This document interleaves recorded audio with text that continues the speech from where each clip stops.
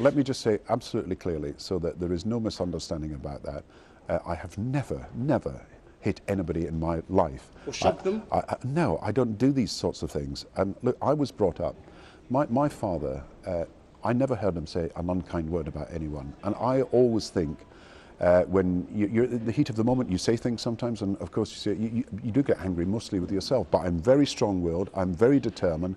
I think the country wants someone that will push things forward and not allow things to be stagnant and stale, and every morning I get up with a determination to do my best for this country, and any allegations that have been made about hitting people or anything are completely untrue.